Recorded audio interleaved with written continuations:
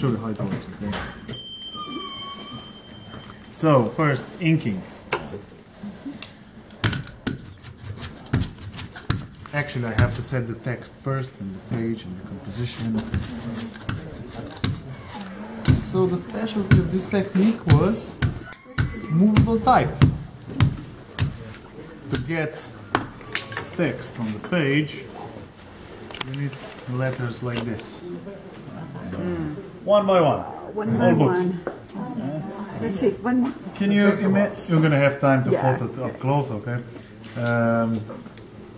Until 60 years ago, so 1950s, there was no other way than this, one by one, for text. For printing, for pressing and inking, machines were already made, but for text, it still had to be done by hand. So, then I applied the ink.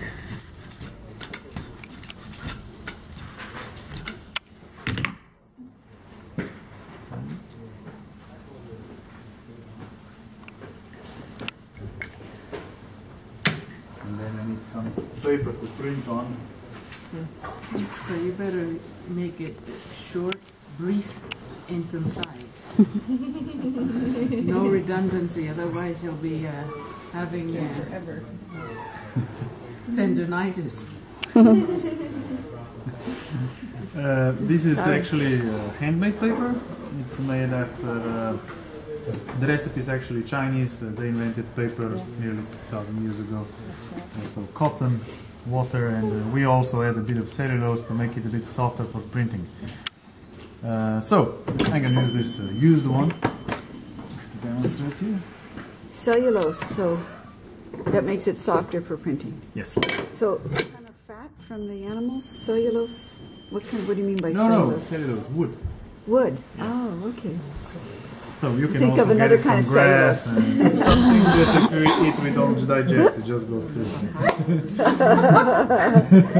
So this is something that cows digest. Yes. Yes.